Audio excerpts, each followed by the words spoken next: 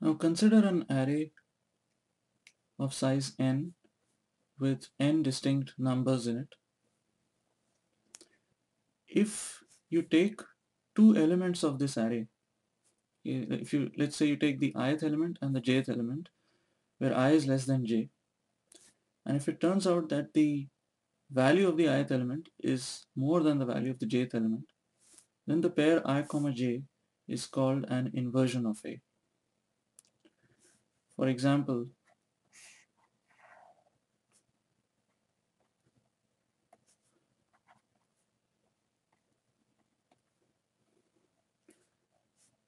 example, if we consider this array A of size n,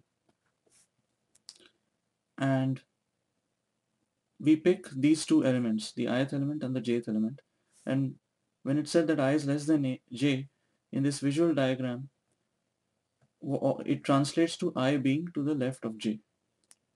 So the left element, A of I, if it's greater than the right element, A of j, then I comma j is going to be an inversion.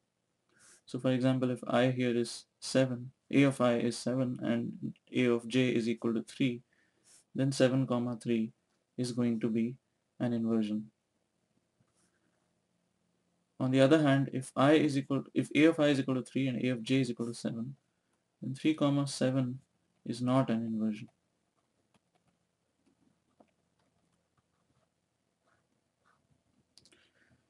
So if you look at problem 2-4 in Corman, the first part of the question asks, what are the 5 inversions of this array 2, 3, 6, 8, 1? This array with 5 elements. Well, if you look at the first 3 elements, 2, 3 and 6, you can see that the first 3 elements are already in sorted order. So uh, there are no inversions within the first 3 elements. So had the array just been 2, 3 and 6, you wouldn't have had an inversion. I'm sorry, this is actually 8 and this is 6. So the array is actually 2, 3, 8, 6, 1. So if you look at 2, 3 and 8, there are no inversions within this section. But if you look at the fourth element now, 6 is actually less than 8.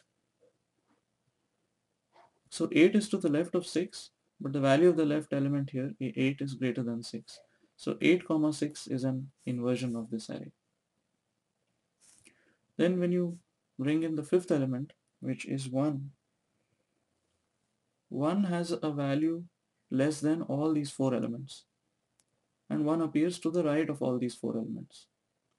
So there are going to be 4 inversions here, of which 1 is a part. 2 comma 1, 3 comma 1, 8 comma 1 and 6 comma 1.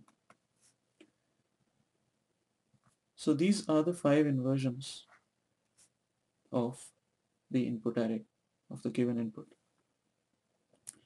You can see that for each inversion, the element on the left has a value that is larger than the element on the right. The second part of the question asks, if you're given an array where the elements of the array are drawn from this set of integers 1 to n, which array is going to have the most inversions? Or putting it another way, which permutation of these n numbers is going to have the most inversions, the highest number of inversions? Well, let's just consider an array where the elements are 1, 2, 3, 4 and so on till n. How many inversions will this sorted array have?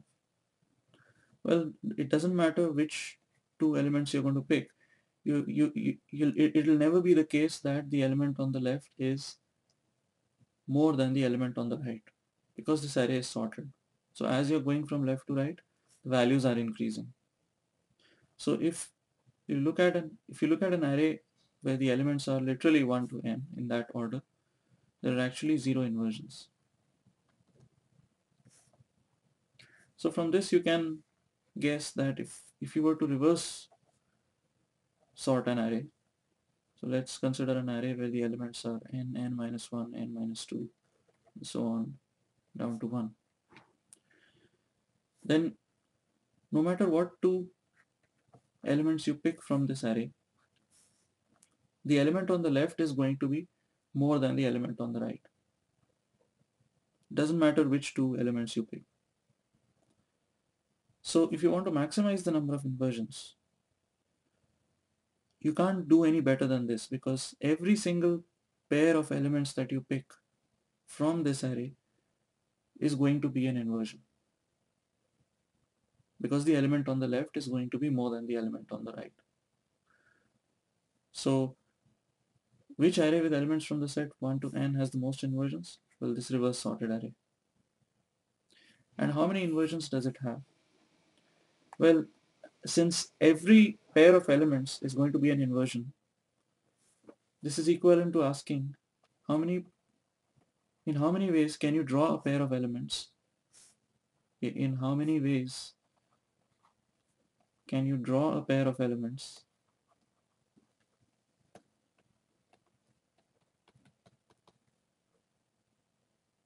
or a of I, comma a of j, whatever. So I and j are the indices, of course, and a of I and a of j are the values. In how many ways can you pick two indices I and j from this array? Let me just call it a here. Well, because there are n elements in total, there are n choose two ways to choose a pair of elements. And for every pair that you choose, this condition is going to be satisfied. Okay, if you look at the element on the left and if you look at the element on the right, the value of the element on the left is going to be more than the value of the element on the right. This will be true for every pair you choose from this reverse sorted array. And because there are NC2 pairs of elements in this array, or there are n choose 2 ways of choosing two elements from this array, the number of inversions in this array is going to be NC2, which is n minus 1 by 2.